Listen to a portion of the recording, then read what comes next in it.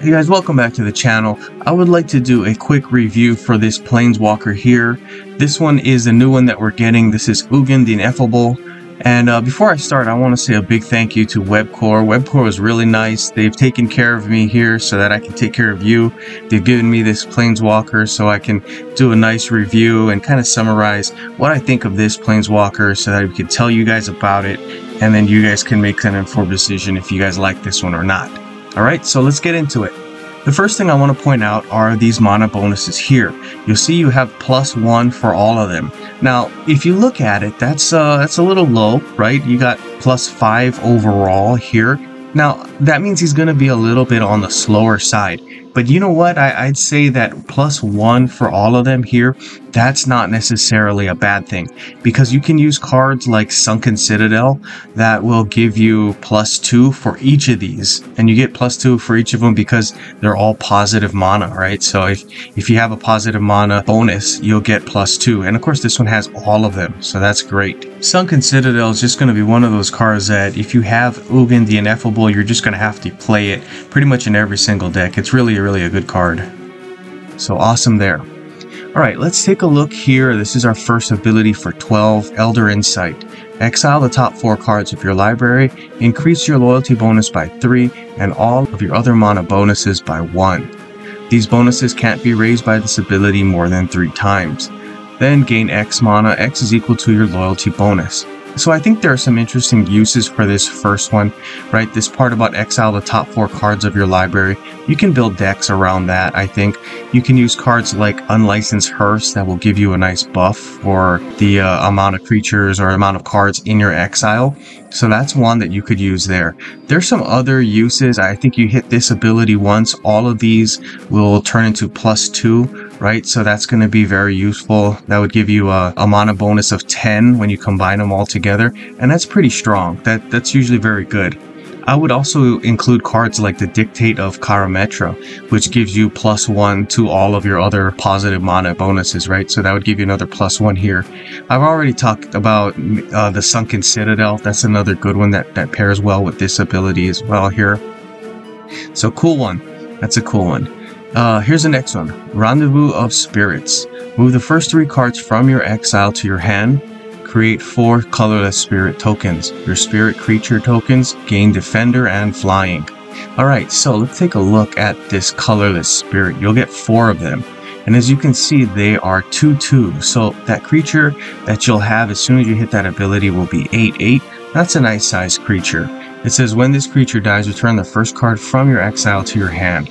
Now, one thing I want to point out is they're going to have Defender, right? And because they have Defender, I would probably try to pair this card with Sigarda, the host of Herons. That's going to get you prevent damage for these guys here. They're going to be able to block and they'll not take any damage. You'll also be able to convert gems to loyalty if you use that Sigarda creature. That's a good one there. If you don't have that, I'd probably go with Remcarolus. They also will get the prevent damage, so that's going to be great. Good stuff here as well. Okay, here's the next one. I think this is a really good one. Imprisonment on the Meditation Realm. Alright, this one here says, exile all colored cards. This effect can affect Vanguard supports. Create a Spirit Gem token, gain an extra swap. Here's the Spirit Gem token, right? It says this one can't be reinforced. When you match a loyalty gem by swap, convert 3 gems to loyalty gems. When you activate a loyalty ability for the first time during your turn, your opponent loses life equal to their highest mana bonus. Okay, this is a great ability overall. You can spam this one and it would just become a total win-win situation for yourself, right? You'd be able to keep things off of the board, right? You'd be able to make sure your opponent can't play anything that's a colored card. It's just non-colored. These colorless cards is all they would be able to play, and you would get extra swaps, right? So if you could hit this one turn after turn, that would be great. What I would do for that is probably use Golden Wish. That's a good card to help you with that. And also Faithbound Judge. That's another good one that's going to help you to just use this over and over again, obviously because it's got that Sinner's Judgment ability. Okay, so let's take a look at the deck that I've built here. This one is called Scotland Yard, based on the detectives. I like to call it Scotland Yard because there are a lot of detectives. Well, there's 2 detectives in here, but it makes use of these detectives. Alright, so really quickly, this is how we're going to win games. we're going to use the Persuasive Interrogators. This one is an interesting one because when a clue support you control is destroyed, create 2 Phyrexian Toxin tokens under your opponent's control. And these were the Toxin tokens that if you have one and you reinforce it for your opponent 20 more times, then you win, right? That's one of those secondary win conditions. This one is a deck that we're going to try to launch all of those Phyrexian Toxin tokens at your opponent in maybe 1 or 2 turns, okay? And you'll see how we do that here. The Case of the Pilfered Proof. This is the next one. This one, the important part here is when a token creature enters the battlefield, create a clue token. Now what we're going to try to do is we're going to try to make sure we get a lot of token creatures into play.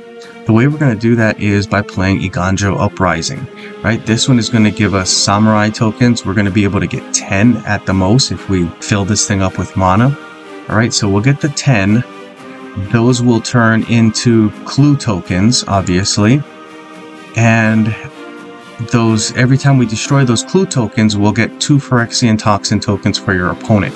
Remember, we need 1 plus the 20 extra. The way I would like to destroy all of them at 1 turn and 1 shot is using this here, Desist, right? It's the backside of Cease. Of course, it says destroy all gems. So what we're going to try to do is we're going to try to get this one here, Iganjo Uprising, to make all of those clue tokens, and then boom, destroy them all with 1 turn here with Desist. Alright, that's pretty much the deck. I would suggest that you try it out for yourself. I'm sure you guys would love to build this one here. You're sure to have a lot of fun with it. Alright, let's see what we can do. We're going to try to make sure we can get all of those tokens down right there. Assemble the Players. This is a really good one. You can basically take cards from your library, those creature cards, put them into play. This is going to help us a lot by getting those detectives that we want. We're going to get them out really quickly. We're only going to have to pay for that card once, obviously, so that's going to be a definite advantage there for us.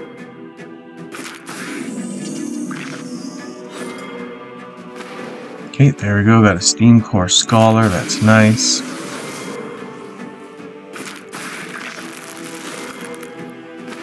Oh, look at that. Both of those, they're right there together.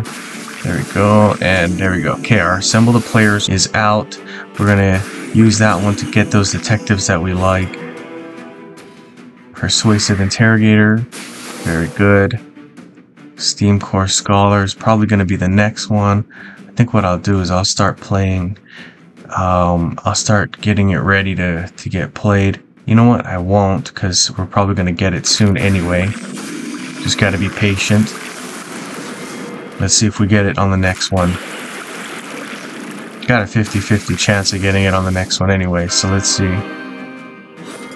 And, oh, Persuasive Interrogators. That's actually good, because we won't get killed here when we attack. There we go, and we're making those Phyrexian Toxin tokens. Okay, we'll get the Steam Core Scholar out. We'll move this up. Yeah, that's about right. Okay, and then, you know what? We'll go with Elder Insight. We want to make sure we're using that as quickly as possible. That's such a good ability there. Alright, and we'll go here. There we are, that's what we wanted. Steam Core Scholar. Okay, Dihada's a good one. Dihada's really nice. Dihada will help us to find the cards that we want, and we'll make sure we're able to play them. Okay, now, as we talked about, this is a deck that's got a lot of moving parts, right? One of the things that we need to have are these guys here, so that's really good. We do need to have those detectives out. And what we're also going to need is the Case of the Pilfered Proof. That one is really, really important, obviously. If we don't have that one, we're not able to make those clue tokens. Okay, so we'll hit this. That's going to take care of our Ensnaring Bridge. Dihada's ready for us to play as long as we can pay him off. Alright, and we'll go like this. There we are, that's nice. Okay, we're going to get Dihada. We're going to be able to kill off our opponent's creature. Tell you what, we're going to save it just in case.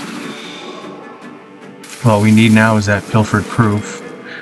The thing we're going to go with next turn, as soon as we get the chance, is we're going to use our Dihada here. We're going to see if we can get the Case of the Pilfered Proof out pretty quickly. Looks like they're scoring pretty well on the swaps.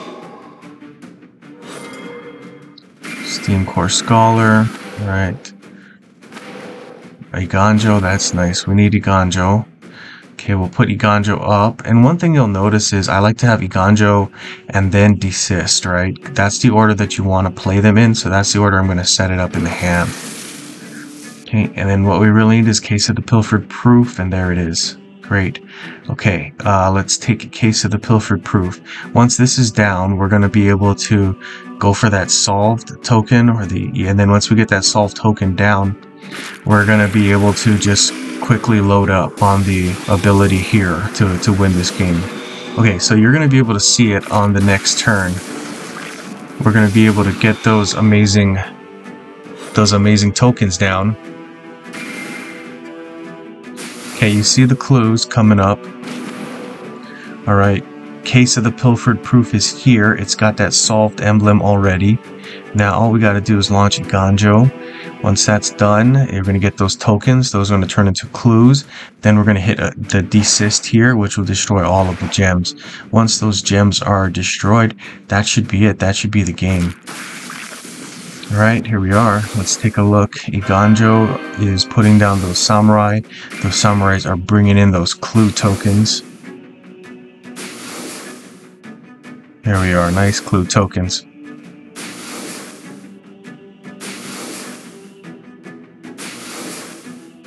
Nice clue tokens. You're going to make sure you get enough, right? Obviously, we're going to get 20 of those samurai.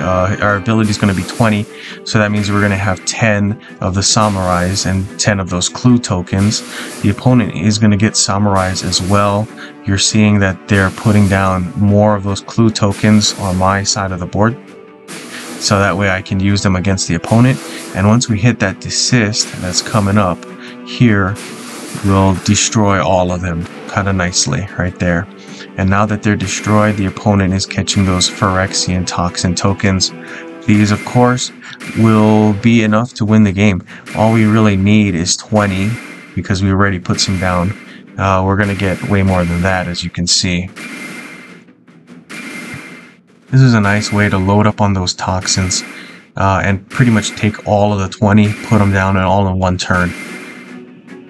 As soon as our turn is over, this is going to be the end of the game. This is a really interesting way to play this Planeswalker. I think you guys can build this one as well. There's not a ton of hard cards to get. That Ensnaring Bridge, of course, is important, so make sure you guys go for that one. And yeah, that's basically all I gotta say, folks. Hope you guys like the video. We do this for you. This is your channel too, right? So please like and subscribe, share with all your friends. We always say that because that really just helps the channel a lot. You can see those Phyrexian Toxin coming down. And yeah, this is the end of the turn. I'm going to say no here.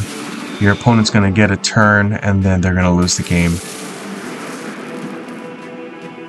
Opponent's turn and boom, there it is.